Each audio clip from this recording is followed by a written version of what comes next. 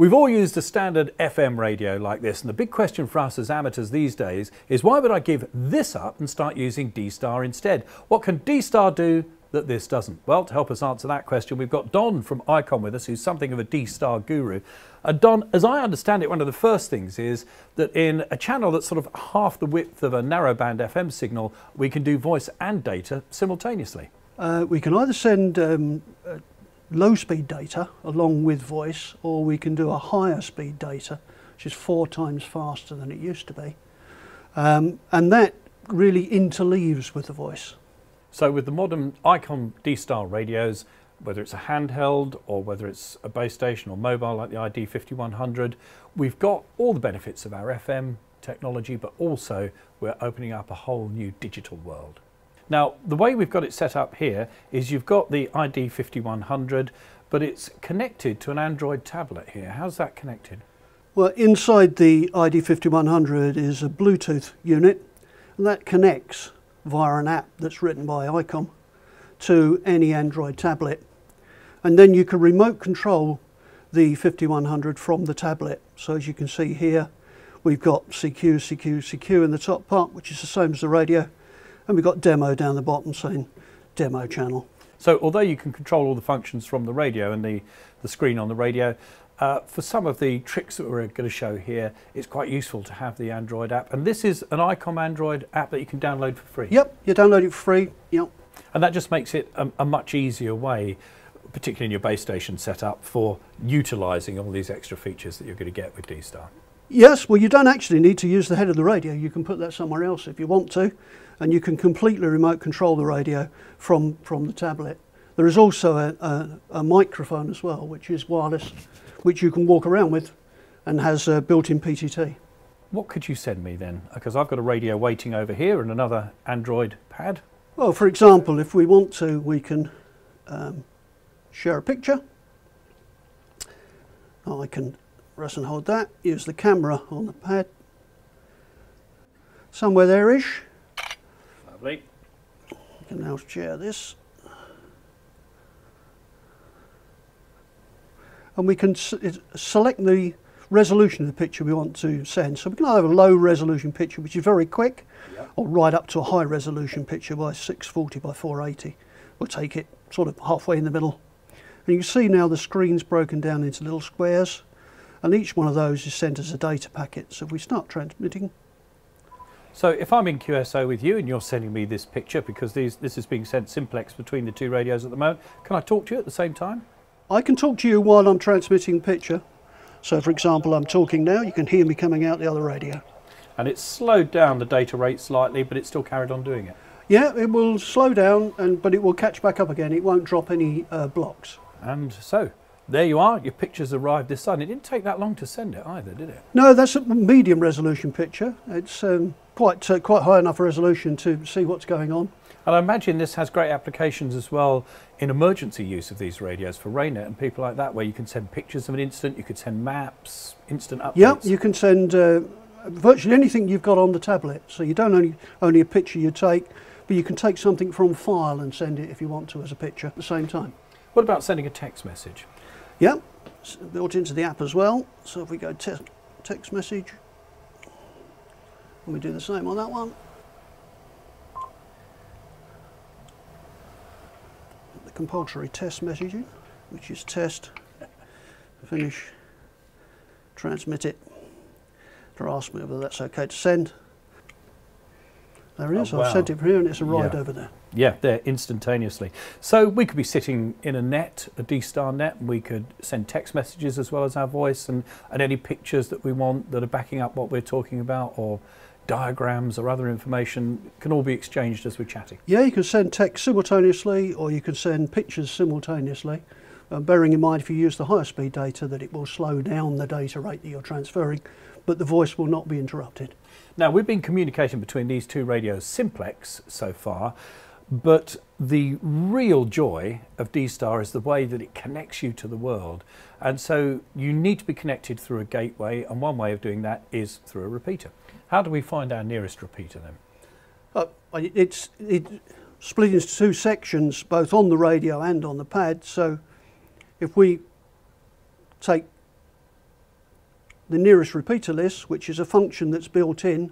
That's gone and looked at the GPS location that's in the radio and looked into a database to see where the nearest repeaters are. As you can see, there's some at Margate, Broadstairs, Herne Bay. So if I pick our local repeater here, this is the repeater that's on site, GB7IC, and we've now selected the repeater. If we want to connect with the wider world, how do we do that, Don? Well, who do we want to connect to? So we use the to, and we can connect locally, which we were connected. We can select a repeater somewhere in the world or in the UK. So if I wanted to connect to the Folkestone repeater, which is a local repeater, I'd now be from Herne Bay, which is I'll be connected to, but I'll come out of the Folkestone repeater. So we've now connected the Herne Bay repeater to Folkestone. All the traffic on Herne Bay will be heard on Folkestone, and all the traffic on Folkestone will be heard on Herne Bay. So because you have the tablet connected to it, there's one neat little application in the Android app, and that is you can find repeaters via a map of the world. Yes, you certainly can. Okay, so pick the map, and we can see the map of the whole UK.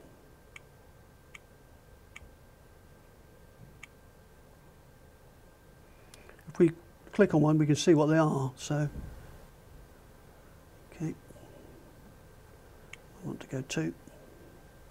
So you now see we've gone from Herne Bay and we've connected to the Chelmsford repeater. But we can do that for anywhere in the world. It doesn't have to be the Chelmsford repeater.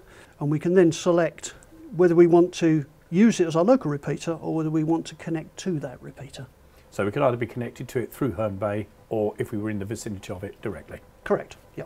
Another way that you can connect to the world with D-STAR is via reflectors. Now, what exactly is a reflector, Don? A reflector really is like a wheel. You've got a hub in the middle, which is the reflector, and then spokes coming out from that hub, going to the outside of the wheel, and each of the spokes is a connected repeater. So you can have as many repeaters as you like connected to the hub, and that will then rebroadcast all those back out to all the other repeaters.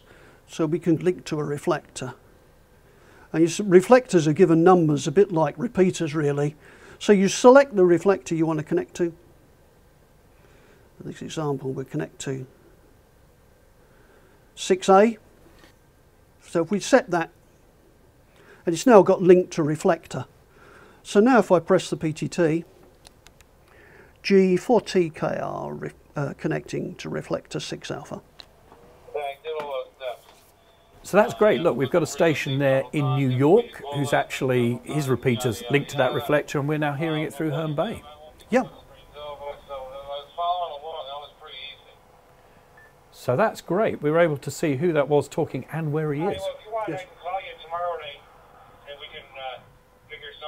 And he's in Florida, so we've got a guy in New York talking to a guy in Florida. I'm going to use this reflector now. And you see now the little logo's changed as well. So now I can join this G4TKR UK.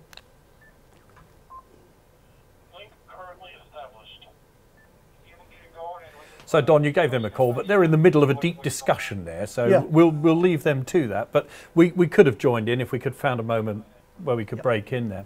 Earlier on, Don, we were able to see that you had a list of all the repeaters in the UK. Where does that database come from? Icom UK, we maintain some lists of repeaters, and both for the Android app and for the radios, and you can download those from our website.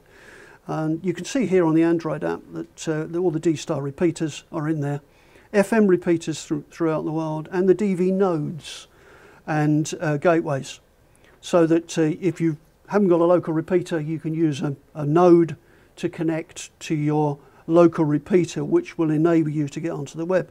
So if we pick the list, you can see that we have all of the UK D-STAR repeaters, and we maintain that database here in the UK for the UK nodes and repeaters, and we also maintain the database for the radios as well. So you can upload via an SD card a new database when you want to into the radio, and also a new database into the Android app.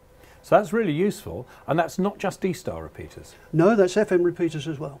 And does it have all the information, CTSS tones and everything? Yes, it has everything in there. And we've shown this very neat application connected by Bluetooth to the Android tablet there. But in fact, you can drive all of this from the radio, can't you? So we could see all this information on the screen. Yeah, so if we look on the right-hand side, you can see I'm changing the repeater. So I'm now selecting a different repeater. And on the left-hand side, again, these are both on D-STAR on both sides. So you can hear or monitor two simultaneous D-STAR transmissions, but you decode one at a time. So whichever one comes up, the decoder inside the radio will decode. And the important point here is what we're showing is, although it's handy dandy to have our Android app and do the smart things we're doing there, we can drive the whole thing from the radio and the display on the radio. Yeah, you sure can. Yeah. And remember, it's now easier than ever to get the very best out of your Icom D-STAR radio, thanks to the website that Icom have set up, where you can download the very latest repeater database, and you can also see some very useful videos that Don has prepared, where you can benefit from his wisdom and knowledge of the D-STAR system to get the very best out of your setup. You'll find it all at d-staruk.co.uk.